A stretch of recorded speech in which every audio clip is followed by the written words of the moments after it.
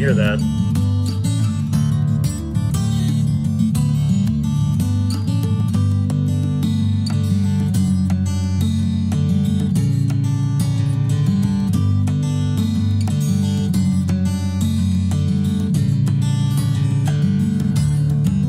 And greetings and welcome to The Dividing Line. My name is James White. We are in Salt Lake City, Utah, where last evening, that looks really weird because now I see myself twice. That's very strange. I'll have to change that. There we go.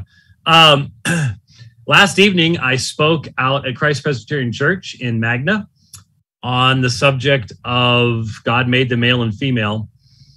I've, of course, addressed that a few times before. I started off talking about how my grandmother could have never understood why anybody would ever have to have a discussion about the fact that there are men and women, but here we are.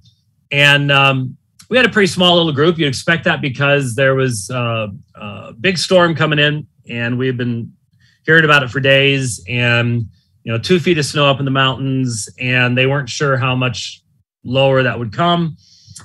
And it was raining kitties and doggies when we got to the church. I had had dinner beforehand with Wade Orsini and Andrew Songkrantz and their families, who are our church planters up here in Salt Lake City, and for Apologia, Utah. And we had Cafe Rio. We were treated to it by a local Christian who's been very kind to us.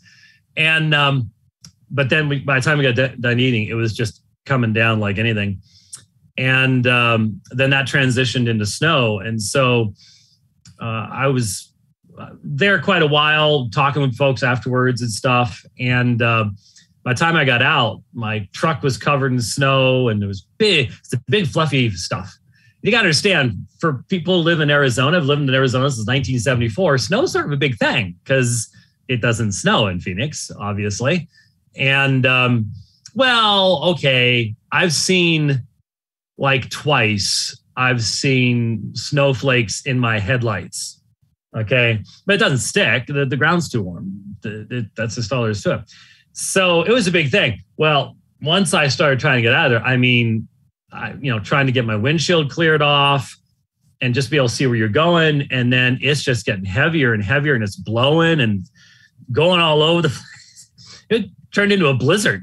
And even Wade and Andrew said they struggled getting home. And Andrew saw somebody run into a pole right in front of him.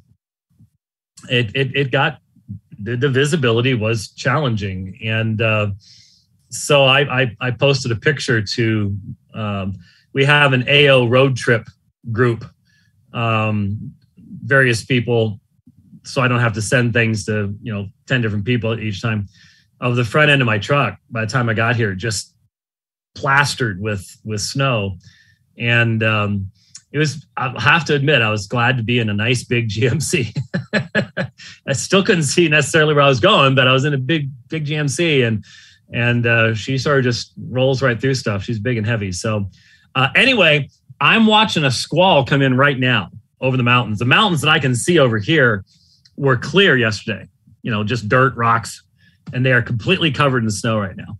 And and they're disappearing right now, which I'm hoping what that means, because I am seeing a few little flakes right now. I'm hoping we get another one of those, whee, and here it comes down, and I'll see if there's some way to do something with the camera so y'all can see it. I realize most of you don't care.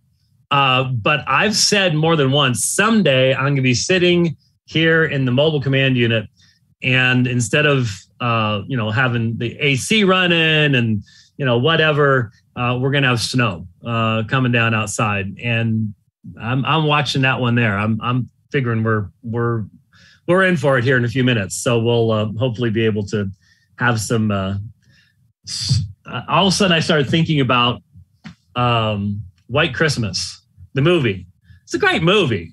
Though I've got to admit, it's from the 50s. And I'm like, man, a lot of the ladies in that movie weren't wearing a lot of clothes in the 1950s. It's interesting. But I love when the general comes in at the end. And anyway, I'm wandering all over the place here. But that silly song they sang, "Snow, Snow, Snow," it's really stupid. There was a lot of good music in it, but that one wasn't one of the good songs in my opinion. So we'll keep an eye on it here.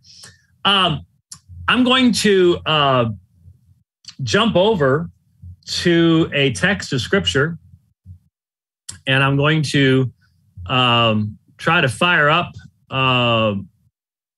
our Presentify program and look through a few things with you here to start off as an introduction to where I figure I'm going to be going today on the program. And so if you would like to go over to John chapter 10, that's where we will be. And I'll share the screen here. And then I'll try to bring up, I'll hold off on that until I need to write on something. But here we have John chapter 10, beginning at verse 22. At that time, the feast of dedication took place at Jerusalem. It was winter, and Jesus was walking in the temple in the portico of Solomon. The Jews then gathered around him, were saying to him, "How long will you keep us in suspense? If you are the Christ, tell us openly." It's literally, you'll notice, how long shall you raise up our soul is literally what the Greek over there is saying. If you are the Christ, say it to us openly. Tell us openly. And Jesus answered them and said to them, I've told you, I've spoken to you, and you are not believing. Same phrase, by the way, that Jesus used in John chapter 6 when the men that had rowed across the lake found him in the synagogue there at Capernaum. You are not believers. The works which I do in my Father's name, the name of my Father, these testify concerning me. But you do not believe. Scroll up here. But you are not believing because you are not of my sheep. You are not of my sheep. Now, I just point out that the standard synergistic Arminian understanding of a text like this would be, you are not believing, therefore you can't be one of my sheep, or something along those lines. But notice, belief is predicated upon having a certain ability that is related to one's nature. Why are they not believing? Is it because Jesus hasn't been a good enough preacher? Is it because the disciples were a bad example? There wasn't the appropriate music in the service? I mean, there's all sorts of things that people will say, but a simple reading of John 10:26 says, but you are not believing because you are not of my sheep. And so which condition comes first? Well, it's being one of his sheep, but in any standard evangelical synergistic system, you become one of the sheep by believing, right? Yesterday's program, we were listening to Dr. Turek, and that's what he was saying, is that you believe, and that makes you one of the sheep. But Jesus, in speaking to the Jews, said, you do not believe because you are not of my sheep. So you have to be of Christ's sheep to be able to believe. Now, there's a lot that needs to be thought of there about the nature of saving faith and everything else, but you can't get rid of it. It's right there. My sheep hear my voice, and I know them, and they follow me. My sheep hear my voice. That's why they believe. And he knows them, and they follow him. And I give to them eternal life, and they shall never perish forever. So notice, I'm going to go ahead and since we've, yeah, I'm just going to leave it right where it is and see if I can bring up my, there we go. Let's see if I can, okay.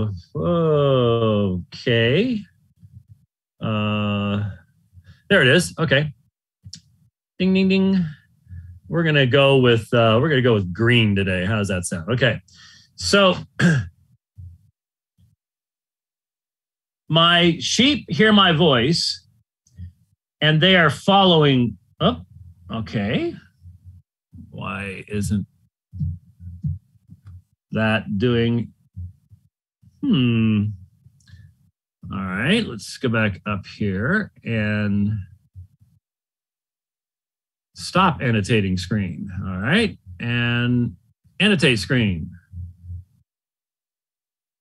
Well, that's fun. We've all seen it work before, haven't we? Yes, we have. For some reason, it's not allowing me to annotate the screen. So I wonder if it's because I wonder if it's because I'm sharing it. Let's stop sharing it for a second. Hi. And let's annotate screen. And no, it's not doing nothing. So I'm going to restart something there. Sorry about this. It's always worked in the past. Huh. Well, I don't understand. Am I missing something obvious here? Well, I'll give it one more shot, and then we'll just have to do it the old-fashioned way, and we'll see what goes on with that. Yep. Nada. Nicht, not well. Press that button. No. It is not going to allow me to do that. I apologize. It's worked just fine in the past, but for some reason, it's not going to do it here. And I don't remember, honestly, how to do the little thing in, well, highlight. Let's see if I can do that. Well, sort of, but honestly, it doesn't, I don't think it's going to come across, and the only reason to do it is for you all to see it, so let's not worry about that. So, sorry, we can just skip that whole part of the discussion and cut that out or whatever when we get a chance. So I will just undo the, try to undo, and now it's not gonna allow me to do that. I tried to use the highlighter thingy, and it's like it doesn't want to do that. So I'll just go back to displaying it, and we'll just have to use the cursor and not draw on stuff for some reason this time around. Maybe next time I can figure out what's wrong. Anyway, my sheep hear my voice, they're following me, and I know them, and they follow me. I know them. That's what's right here. I know them. There is a personal relationship. It's vital to emphasize the fact that synergism results inevitably in an impersonal, one-sided relationship between those who choose to be saved and the Lord himself. But here, we know the shepherd chooses the sheep. The shepherd analogy is what has preceded all of this, of course, in John chapter 10. The shepherd is the one who chooses the sheep. He knows them and they follow him, which is why following him is the parallel to believing up here. You do not believe. So you have to allow the scriptures to define these categories, no matter how accustomed you are to certain ways of expressing these things. Verse 28, and I give to them eternal life, and they shall never perish. Ume, aorist subjunctive of strong denial, eiston iona. They shall never perish forever. I mean, this is a very, very strong statement. And no one shall snatch them out of my hand. So this is a promise. The very one who can give eternal life promises to give to them eternal life, and they shall never perish forever, and no one shall snatch them out of my hand. I remember years and years and years ago, when I was a senior in high school at a large Southern Baptist church, one Sunday, my small group teacher and his wife, who was also a small group teacher, decided that they were going to help us students come to understand that salvation could be lost. And they knew that's not what the church taught. So they decided to do it on the same Sunday with their students. And I knew what the church believed. So as soon as he started saying this stuff, I'm like, wait a minute, are you saying this? And we ended up having a little mini debate. I was only 18 years old, but I knew what I believed. And when it became very clear that that's exactly what he was saying, I said, this is not what we believe here. And I got up and left the class. And that was a pretty radical thing for me to do. I was the guy that never got into trouble in school. So to just walk out of a class was pretty big. And I don't know, about 2 years there, because they ended up leaving the church. I think they expected that. About 2 years later, I walk around a corner at Berean Christian Bookstore that was right next to the campus of Grand Canyon. And there he is, same guy. And he sees me and I see him. We started talking and got right back into it after 2 years or so.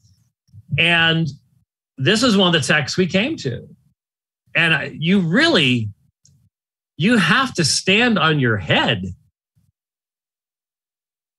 And you really have to have a belief that, Jesus may promise this, and he may say, I give them eternal life, and they shall never perish, and no one will snatch them out of my hand, but it's still up to you.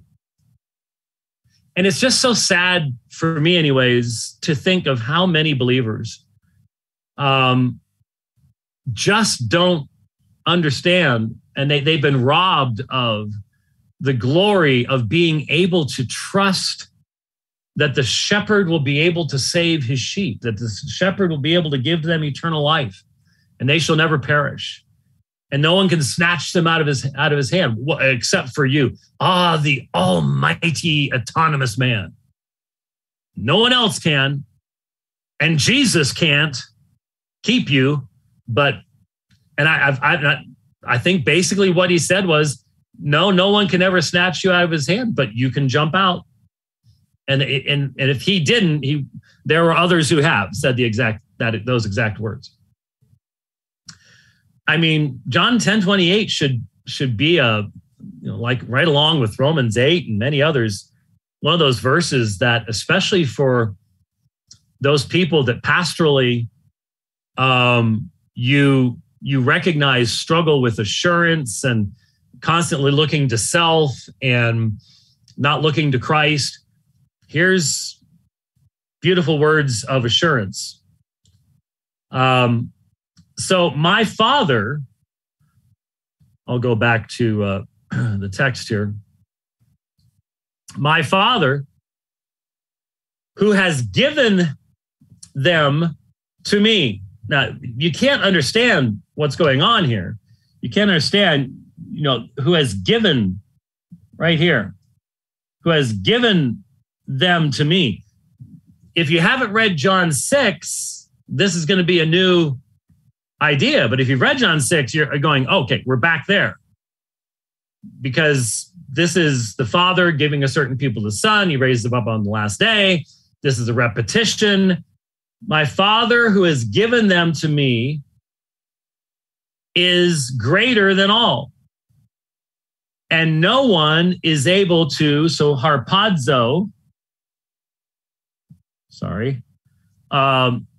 harpadzine in the infinitival form here, is right back to here. No one shall snatch them in regards to Jesus' words.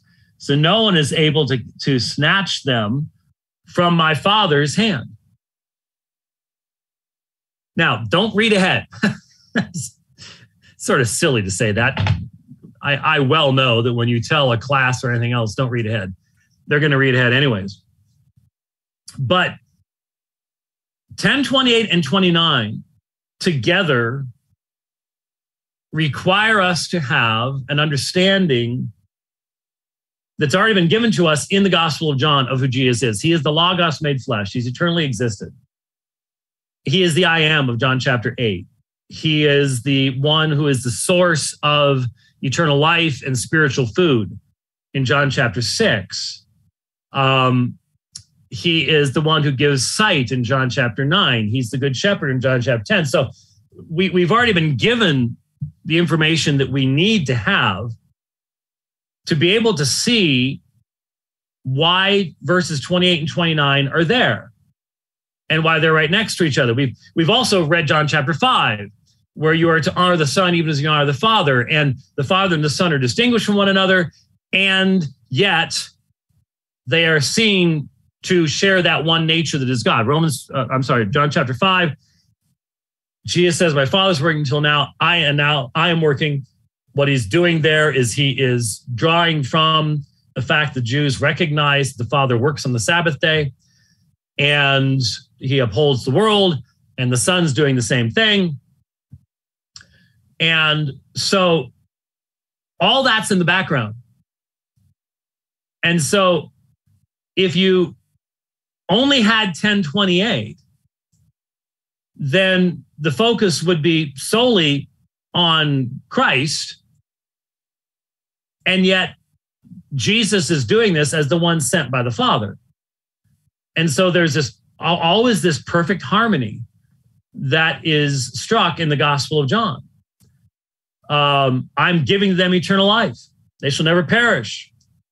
No one will snatch them out of my hand. The Father who has given to me is greater than all, and no one is able to snatch them out of my Father's hand. Now, that doesn't change the fact that the Son is the one giving eternal life to them. And even though it's not in the Gospel of John, it sure sounds like it could be in Matthew chapter 11. Who is it that knows the Father? It's only by the Son and those to whom the Son wills to reveal him. There is the freedom and the sovereignty of the Son to will to reveal the Father. So much for a natural ability in of yourself to know God. No, the Son has to will to reveal him to you. That's exclusivity, folks. The idea of an inclusive concept of a pluralism just simply doesn't fit anywhere in Scripture. But the point is, this is giving of eternal life. This is how you receive from God the greatest that he has to give to you.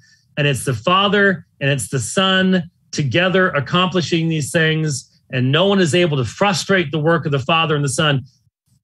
All these things are very important, but now listen, hear me. That is the context of verse 30. That is the context of verse 30. And so when we get there, what happens, and this is very, very common in the faith. I've seen this happen over and over and over again. It's partly because we do a lot of proof texting, and everyone has to proof text. The question is, is your proof texting, are you establishing a system and then looking for texts to plug in? Or are you reading, for example, a text like this, allowing it to speak for itself, and then creating and drawing from that the system of divine truth that the sheep feed upon? Because I'm convinced that's what the sheep need. Is they don't need our systems, they don't need our performances. I've met many hungry sheep in my life, and they appreciated the most the provision of pure food, letting the word speak for itself, not the fancy words. You know, Spurgeon at his best, a wordsmith unparalleled, could only give the sheep what the shepherd provided in his word. Everything else is empty filler, and it will not provide nourishment to the sheep. We need to derive our faith from what God has breathed out. That's what provides us with true nourishment and true food. So why am I emphasizing this? We'll look at it again. When Jesus says, ego kai ha pater hen esmen, and please notice esmen is plural, first person plural. I and the Father, we are one. We are one. Not I and the Father are one. There's no confusion of the Father and the Son. They're not one person. There is a distinction in the very use of the language. I and the Father, we are one. One in what way? Well, look what you just had. In the preceding two verses, you have the last phrase, and no one shall snatch them out of my hand. Verse 28, verse 29. And no one is able to snatch them out of my Father's hand. So what is this oneness? And the problem is, and by the way, it's snowing. I'm going to see if the flakes get any larger, and then I'll think about moving the camera. The problem is that we automatically jump to big questions. Like, I mean, you will find over and over and over again, you will find study Bibles, short summaries of Christian doctrine, things like that, that will just give you these quick references. And I understand that can be useful in some ways. But I've seen John 10:30 cited over and over and over again as the proof text for the ontological oneness of the Father and the Son. And I am not saying that the verse is not relevant to that. But what I am saying is that's not the initial exegetical meaning of this text. That's not what would have been understood by the statement that was being made, because there wasn't a discussion about the ontological relationship with the Father and the Son going on. There was a discussion about the Son giving eternal life to his sheep, and that the people he's talking to are unbelievers. And that an amazing claim was being made. And that is that the Father and the Son together are literally holding the people of God that are in right relationship to God and giving eternal life to them. And Jesus is saying no one can undo what the Father and the Son together are doing in the salvation of these sheep. Now, that is a claim to deity. There's no question about that. When Jesus says, I give eternal life to them, that's what God does. Okay? That's what God does. That is a divine act. Yeah, I don't even know if this is going to work. Hold on.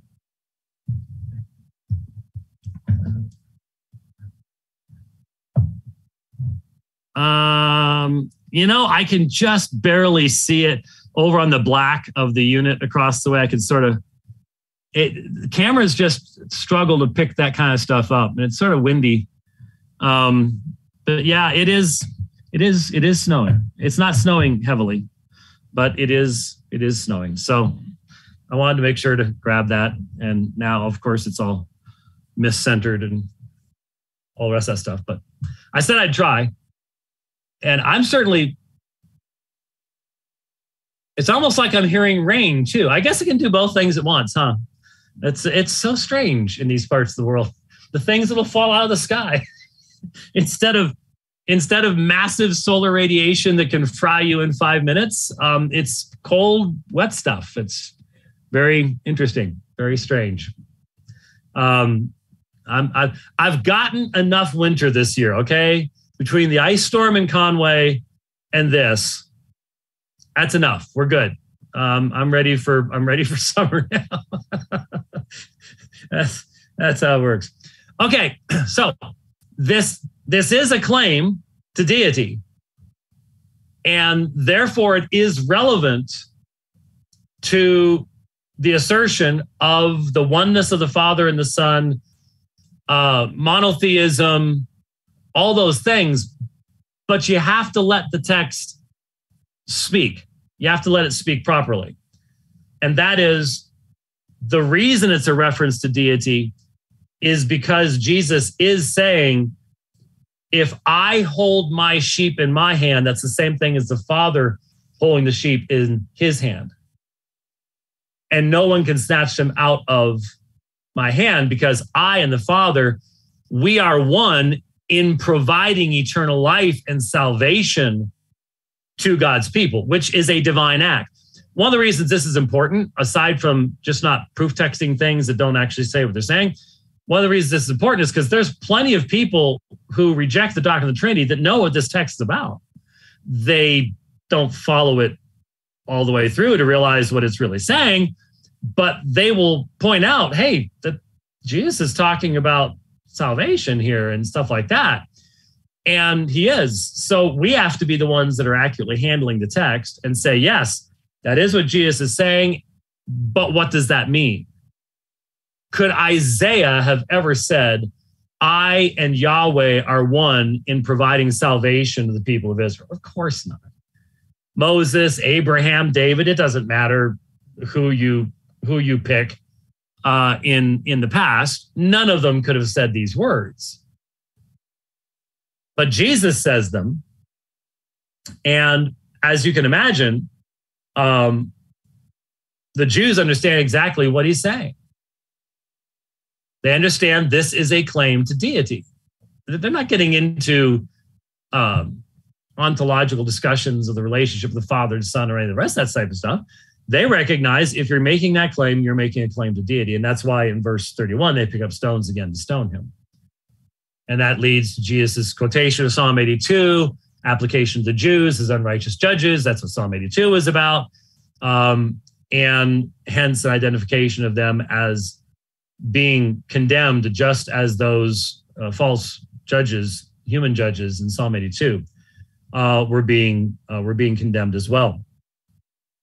So why start off with this? Well, I was looking a lot of us are reading more of Thomas Aquinas these days than we ever really wanted to. And if you're going to deal with certain issues, you need to do so not by reading secondary sources, but by going to primary sources. And so for me, the most relevant material is to look at Thomas's biblical commentary. Now, no matter what you say, Thomas is a brilliant man.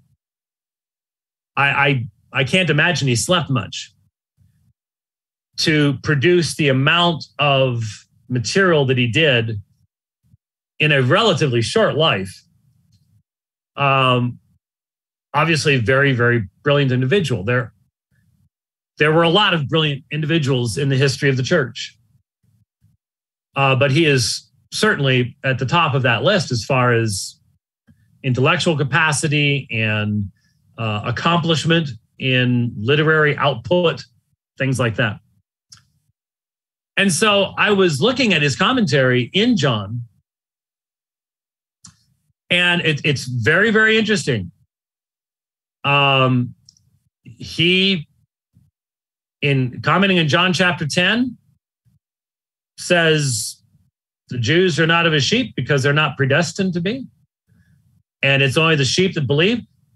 On that level, the influence of Augustine on him is very clear.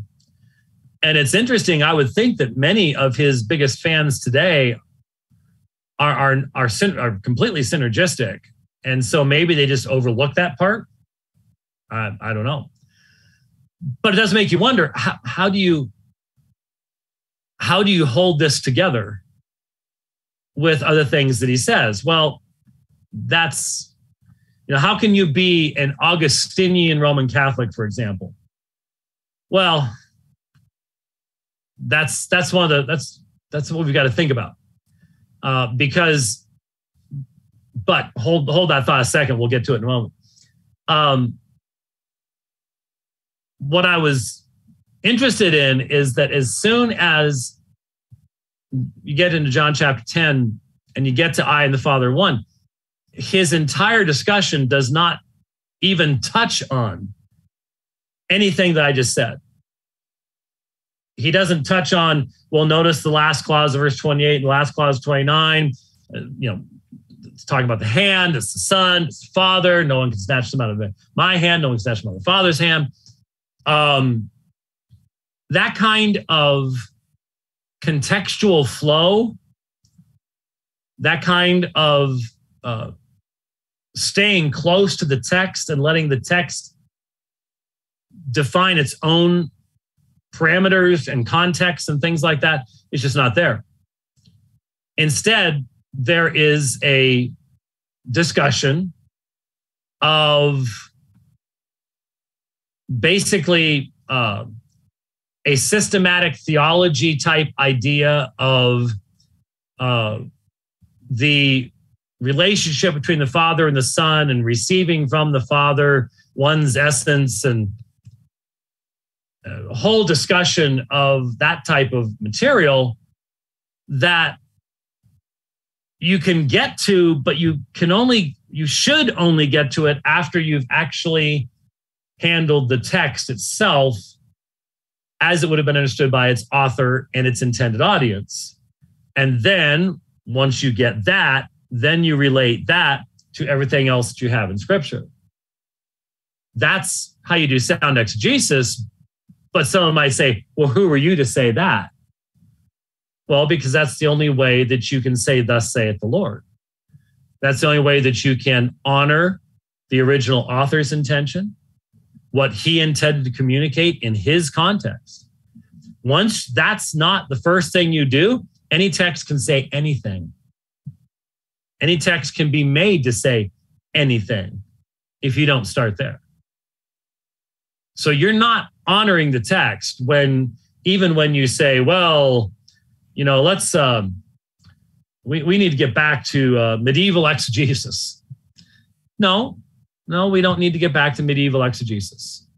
We need to stick very closely to the intended meaning of the text, find out what the text is saying in its immediate context, and then and only then, under the lordship of Christ and in complete obedience to his commands and the highest belief in the consistency of the text of Scripture. By the way, that is a belief that many people don't have. That's a belief that really sets you apart these days and puts you in a minority. The consistency of the teachings of Scripture. That's a big issue. Once you have all of that, then having done your exegetical work, you can put together the testimony of first John chapter 10, and then the Gospel of John, and then the Gospels, and then the New Testament, and then the Bible as a whole. There's all these different levels that sometimes we'd want to skip a few levels because, it's a lot of work and it's a lot of time. And, what was that sermon preparation thing? Funny, I've already forgotten the name of the place. Something Dent. I don't know. And pay somebody else to do it. I don't want to spend that amount of time and effort. No, that's just simply on a real practical level.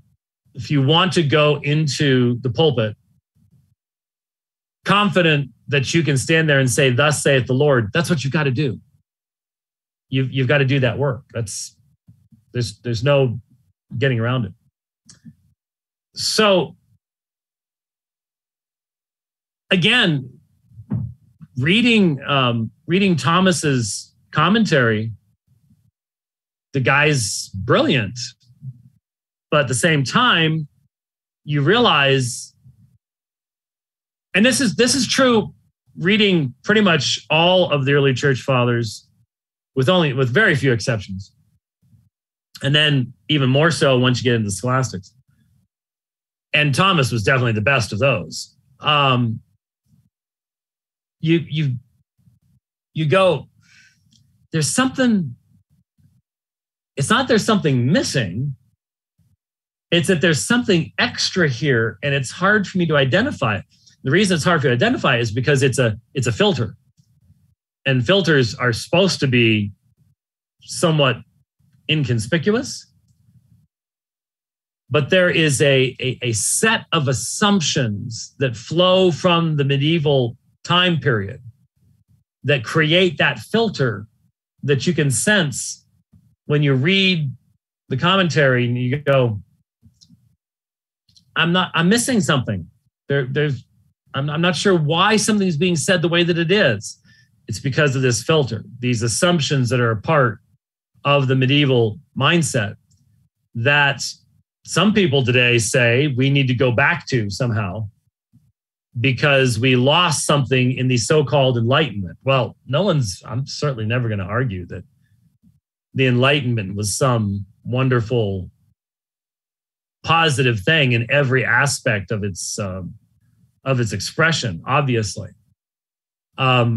But that doesn't mean that I don't then still see the extra layers that are in the way in medieval interpretations of Scripture. And I rejoice that the Reformation identified those things and sought to help us to rid ourselves of those things, which is why it's strange today to see people within the Reformed context seeking to want to say this is good stuff to do. Now, I have a bunch of reading to do for you here,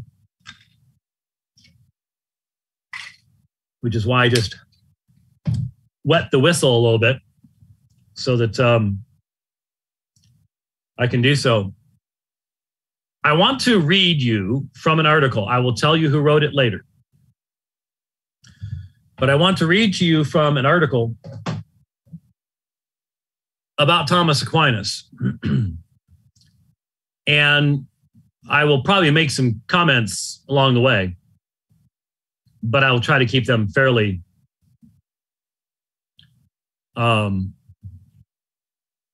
brief.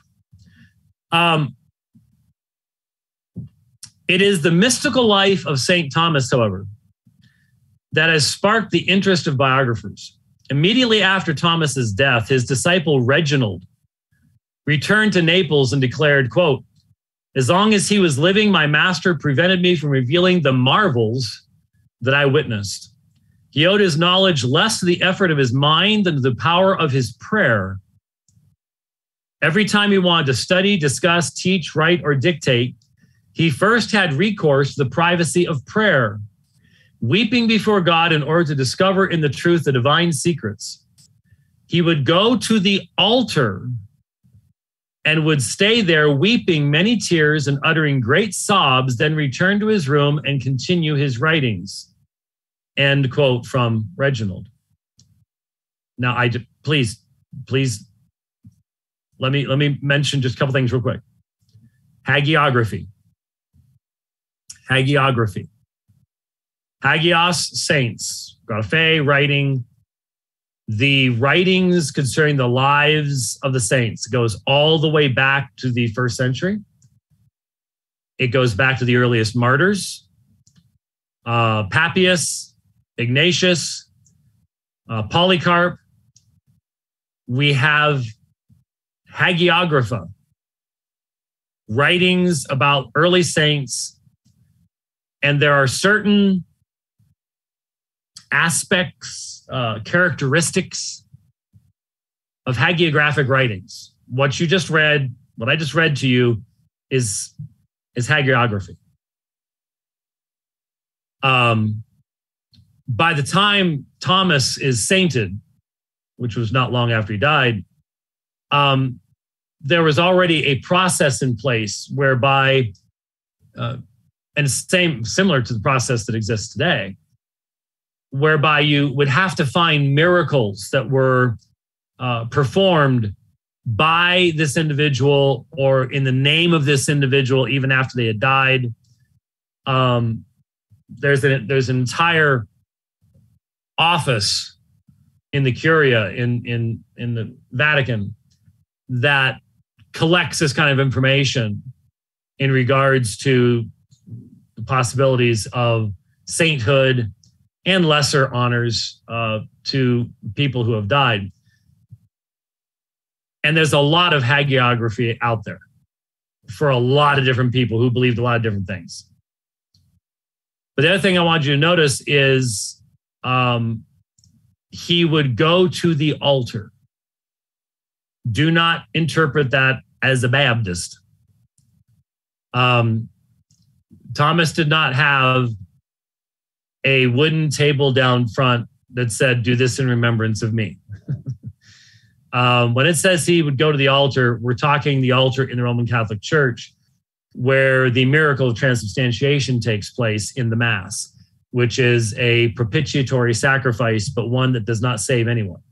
It does not perfect anyone. Okay?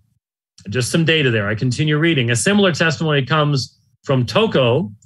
He said of Aquinas, "His gift of prayer exceeded every measure.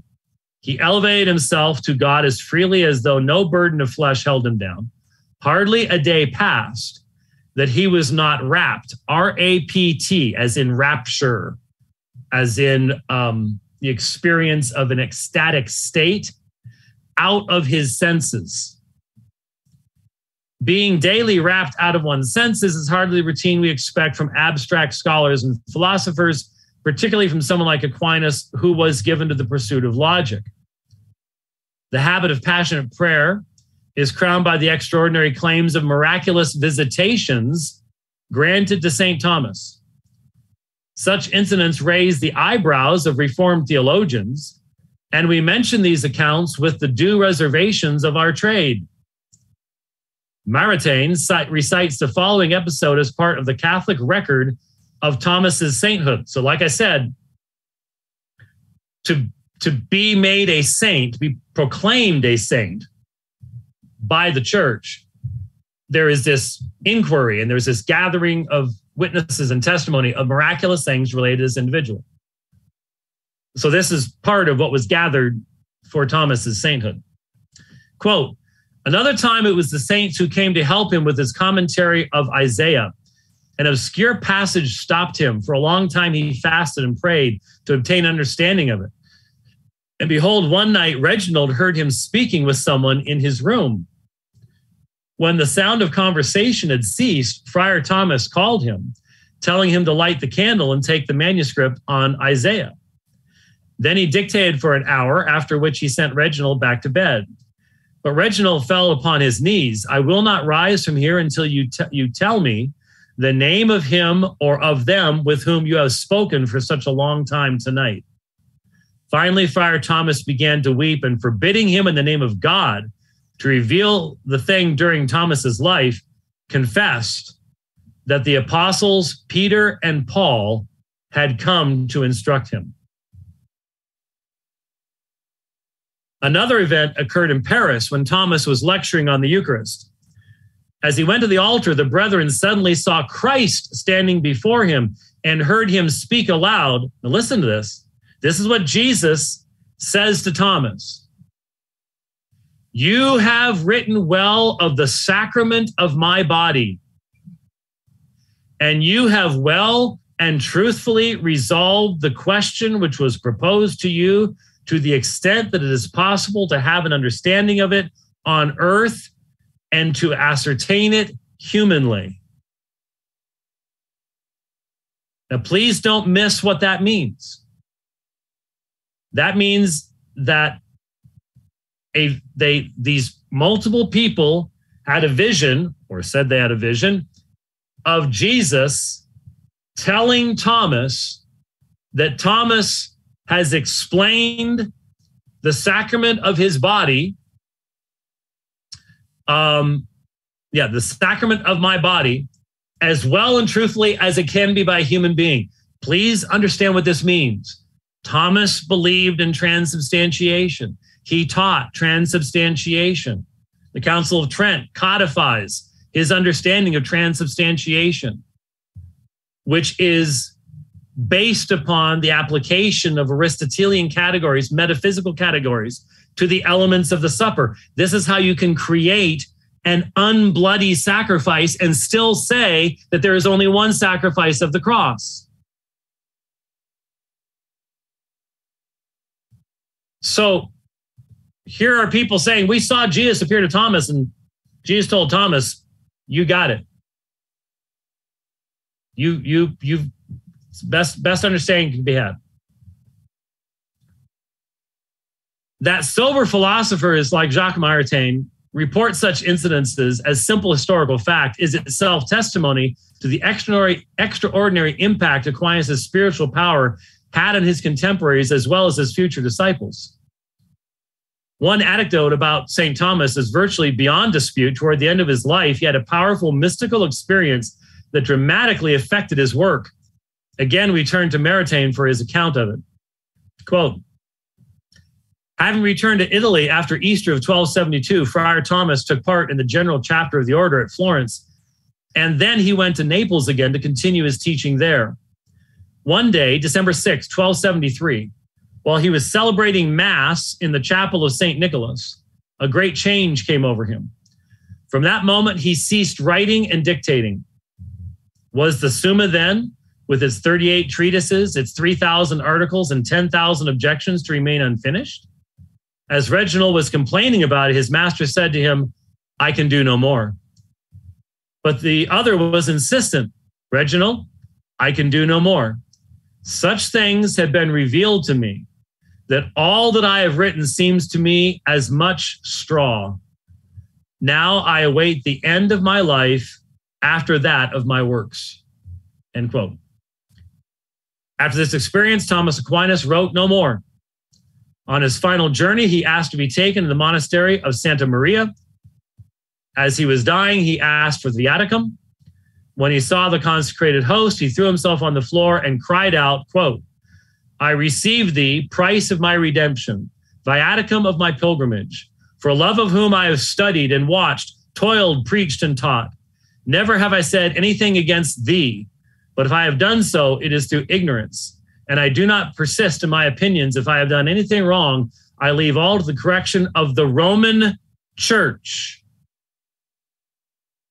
It is in this obedience to her that I depart from this life.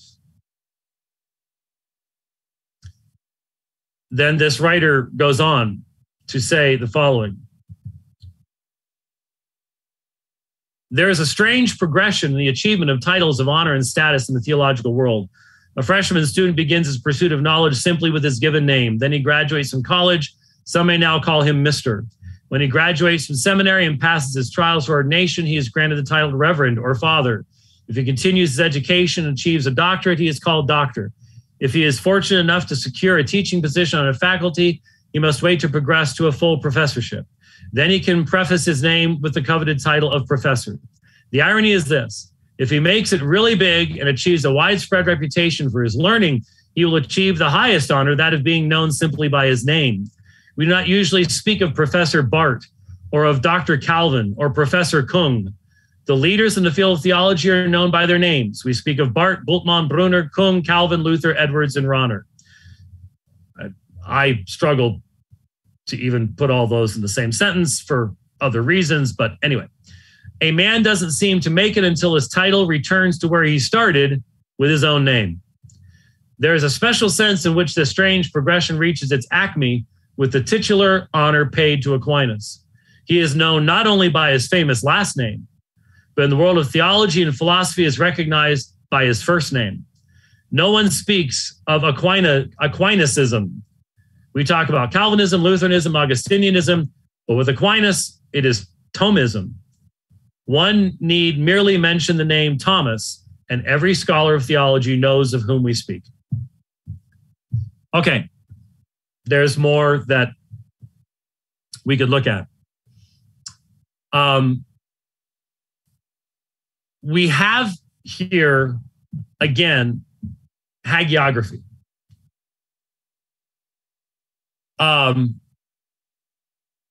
There are volumes, and you see, most of us never read these volumes, and so we don't know how many there are, but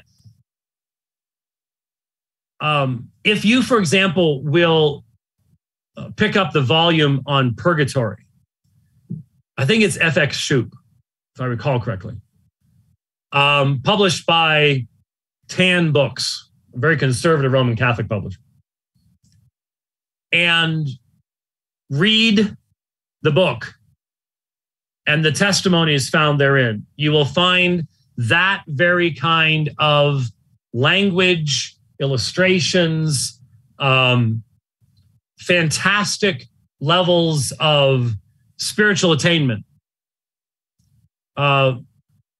reported over and over and over and over again. If you pick up the Glories of Mary, again, saint after saint after saint doing these amazing things, and all of that, excuse me, being tied together to promote, in that instance, the elevation of the worship of Mary.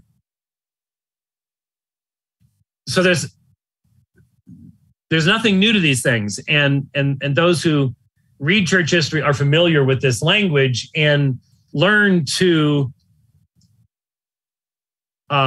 begin to analyze it historically, because so much of what it says just simply can't be true. I mean, it's the same kind of literature that told stories in this same time period of, the beekeeper that stole the host from the mass and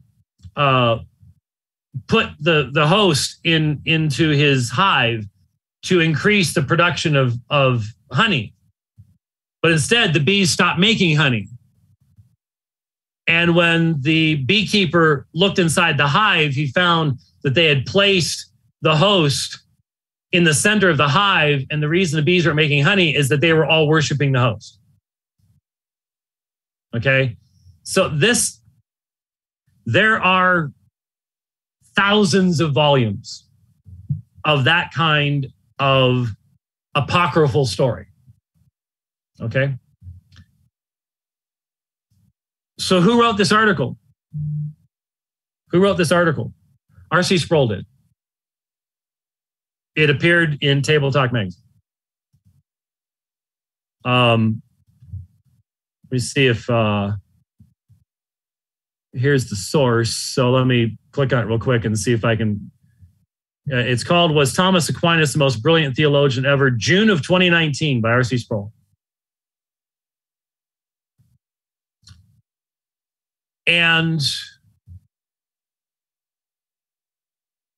we know R.C.'s deep connection to his high veneration of Thomas Aquinas. But we also need to recognize that if you're going to give any level of credence whatsoever to that kind of story, there's 10,000 more stories you're going to have to give credence to. And that's going to lead you to conclusions that thankfully RC didn't go to, but it's going to lead you that direction. And I think it's important that we recognize that. We are experiencing this sudden discussion of Thomas Aquinas. Again, it's interesting, and I'll wrap up with this. This morning I was listening to a lecture by Van Til on the conflict of Christianity and philosophy. And sort of in passing, and I wasn't sure the exact date, but I'd put it in the late 60s, early 70s,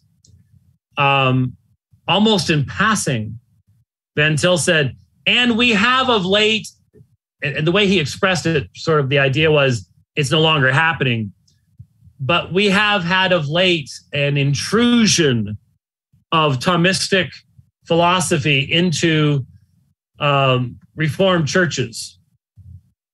But like I said, I got the feeling that what he was saying is it had happened, but wasn't happening anymore, had been corrected, or without knowing exactly what year it was, I'm not exactly sure what he was referring to, but it just struck me, here we are in 2022, and this has now been going on for a couple of years, and now is becoming more and more recognized. And what it requires of anyone who wants to seriously engage it is the recognition that this ain't the first time. This isn't the first time we've gone around here. And unfortunately, a lot of people are wanting to reinvent the wheel and just do it all over again. And sometimes you wonder if there's no way, we can't get around doing it that way. Anyway, but there's a lot to be thought about. And I think people are surprised when you hear some of the material that I read to you there from Sproul's article. But the majority of those people that are surprised by that are people that are not regularly reading church history anyways. And that's most of us. What'd they say today? New record, 8.5% inflation. And we all know it's probably 30%. So we're all working harder than ever, just trying to make ends meet. Inflation is a massive tax, and I am absolutely convinced that the people in charge want it. That's why they're driving it. That's why they did it. And blaming Vladimir Putin for it's the stupidest thing on the planet. But hey, totalitarians, tyrants lie to themselves, let alone lying to everybody else. So we don't have time necessarily to be reading all these sources in the past. But social media tells us that these things are happening. And so a lot of folks are going, well, what should I believe about these things? And what's the truth about these things? There's going to be a lot more said, I think. And So there's some stuff to chew on, some stuff to think about today on the program as we come here. Clearing, got some sun going on right now, but a lot more clouds out there, and a lot of snow out there. Not down here. There's little patches that are it's melting actually. It's 38 degrees outside. So, but we're up here I will be speaking tomorrow night at Apologia, Utah, and Thursday night down in Payson, Utah, and then heading north toward Idaho. So prayers for that travel, very much appreciated. Seems to be looking pretty good looking at the weather, but everybody around here tells me that, hey, weather can change pretty quickly. So who knows? We will see. As long as I can see the road. That's the important part. Last night, that was very questionable. Anyways, I hope that some of that was of use to you, usefulness. These are not the kind of things that most webcasts talk about, but we get to do pretty much what we want to do because we've been doing it for almost 40 years now. So there you go. That's cool. That's neat. Thank you, Mr. Pierce, for making this possible. I'm thinking we'll still be pretty good we'll be good for Thursday. Probably might be a little earlier. That's the day, because Payson's it's an hour south of here. So I'm gonna have some driving to do, but probably looking at Thursday for the next program, if that works out. And if not, we'll see you the next time. Thanks for watching. God bless.